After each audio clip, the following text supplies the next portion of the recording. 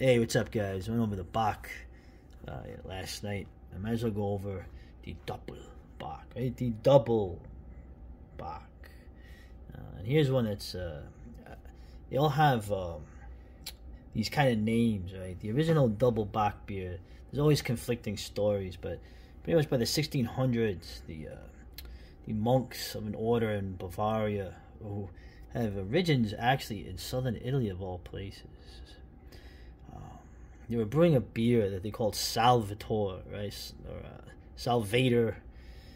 And so all these Dopplebocks done by all these breweries, they have some kind of name like this, Ader, right? Of course, there's a religious connotation. Basically, like most beer in Germany, there's always a religious affiliation. Right? The double Bock here, this one is one of the ones I like. They're very different from each other. I don't like all of them. I don't like the Salvador that much. It's too sweet. Okay, these are very strong, as you can see. Son, this is a malt liquor. You heard, 7.8% alcohol, and of course it's cool if you know Spaten, right? You have the double, right? The double spades. And it looks like the rad emblem, if you know who those guys are. But essentially, it's I like the stuff that's bittersweet. I don't like it too sweet. I like the stuff that has like this one has like almost a nutty sort of taste. It's not cloyingly sweet. It's very filling. Okay, of course the legend is that this beer was what the monks would survive on. Okay? But in this case, it has a nice, and it's like a nice refined flavor. Okay, and also this is one that's readily available. I mean, you could find this in a gas station. I've found them in gas stations. So anyway, let's do some beer porn. Oh, no, you don't like that. Okay, so ooh, look at that head. Right? This baby is a nice color, darker sort of color. Not as dark as the Bock from Yangling, but a dark brown, almost like a brown ale. Let that baby sit a little bit. Look at that nice head. And look at the bottle real quick. The green bottles. I don't like the green bottles. Doesn't affect this beer much, but the green bottles let the light in. Okay, that's why Heineken's were always skunky whenever I grab one from a bodega back in the day, not knowing anything about beer, just knowing, Heineken's good. Yeah. The green bottle, especially the Spaten, the lager, the Pilsner that they make, it's affected greatly by the green bottle. Why they do that, I don't know. But it doesn't affect this one. So now, let that sit enough. Look at that. Nice, foamy, luxurious head. That's right, give me some head. Alright.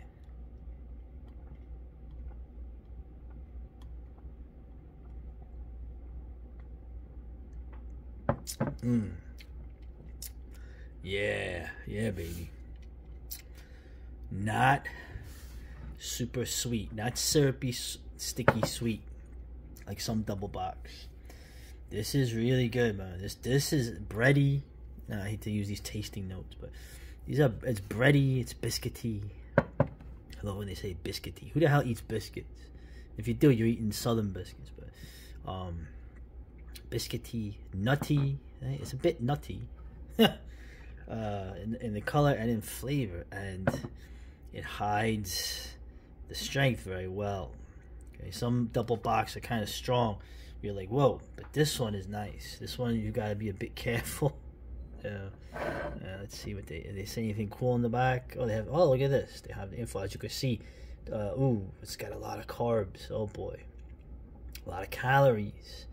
Okay, it's stronger. So this is more than the regular beer. So how nice to give. Thank you, Mr. Mayor Bloomberg, for giving us this stuff. He was one of the first ones that did that. Anyway, freshest before October 24. Okay. It's gonna be well. Let's get to October 1st this year. You wonder what they're gonna friggin' pull, these sons of bitches. But this is about the beer. This is not about the outside world.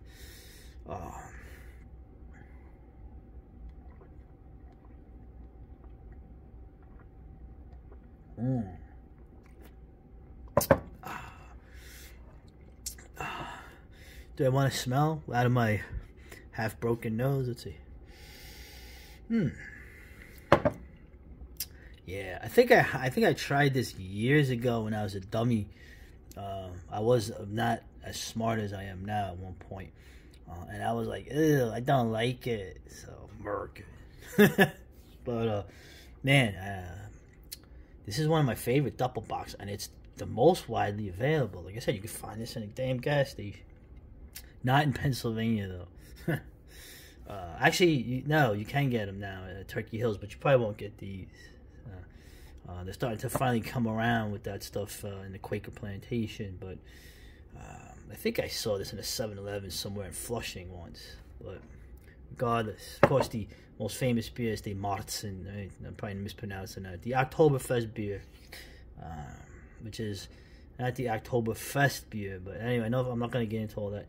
Great beer, okay? But we're going to try another one. Oh boy, you know I'm spacing this video out because there's a lot of alcohol here, but... Okay, here's an American German-style Doppelbock. It's actually pretty decent from a poor man's Pennsylvania brewery, the Foltzenator, right? So you got the Ator again, Ator, the Fighting Eagle. I remember that movie.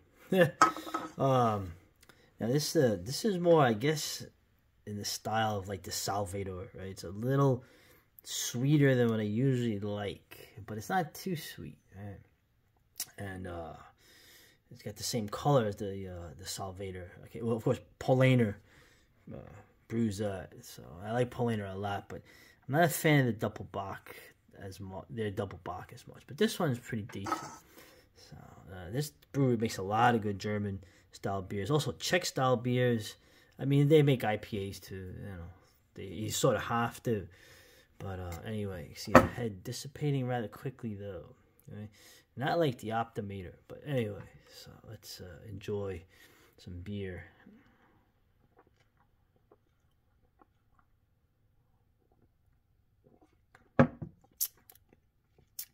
It's not as sweet as Celebrator, which is what I like. It has the tasting notes of raisin, fig, blackcurrant. I'm gonna do all that nonsense, but this is not bad. They actually also make a smoked version of this, okay? You remember I went over the Schlenkerla Doppelbock, right? The smoked Doppelbock that they make, which uses the oak wood rather than the beech wood. But yeah, they make a smoked version of this. I wonder if they're gonna do that again. So I kind of liked it, but you know, worthy style. There are good American styles of when they make the German style beer, but just wanted to sample this as well. Pennsylvania has a lot. I would say Pennsylvania probably has. There's a lot of things I could say about this place, but they do have a lot of good breweries, particularly in the east. And I have another swig here.